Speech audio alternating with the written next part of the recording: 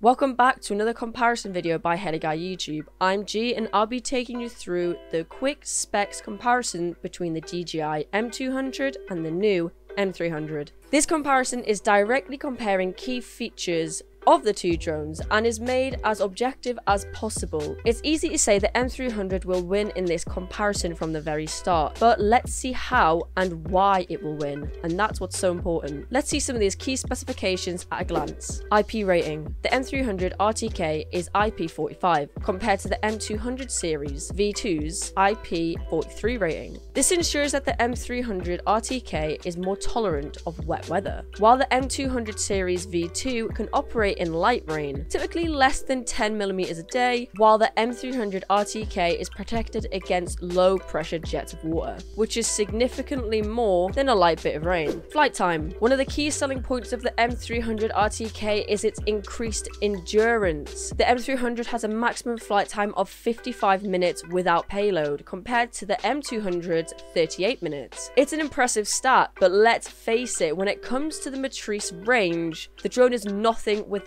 its payload. When the M300 is loaded to full capacity, it can last for approximately 31 minutes, longer than the M200 drones. Payloads. The M300 RTK can lift up to 2.7 kilograms worth of payload. This is compared to the 1.45 kilograms of the M200 V2. The M300 has the ability to carry up to 3 payloads at once. This is a first for the Matrice series, offering enhanced efficiency and output. The M200 V2 is the most limited of the bunch, confined to carrying just one payload in a downward gimbal position. We have an entire in-depth blog about this comparison, so be sure to see the link in the description to find out more. Transmission range.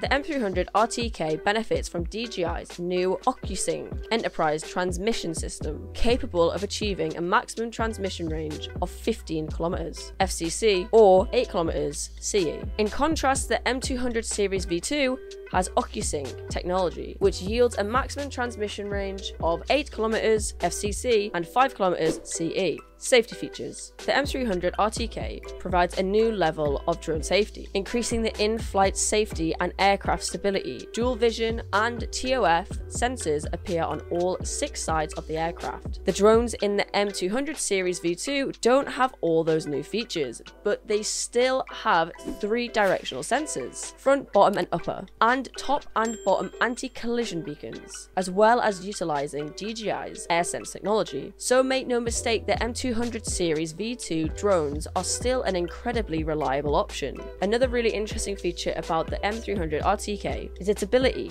to do an emergency 3-propeller landing. We have a video on this if you'd like to go check it out, and the link is in the description. The quick final thoughts and conclusion. All this information isn't to say that the M200 series don't have their uses. They are extremely useful and still have a lot of power behind them. It's important to highlight that the M300 RTK is not a replacement for the M200 Series V2. It's just another drone for another type of job. Click subscribe, like the video, and leave a comment. Thanks for being part of the drone community.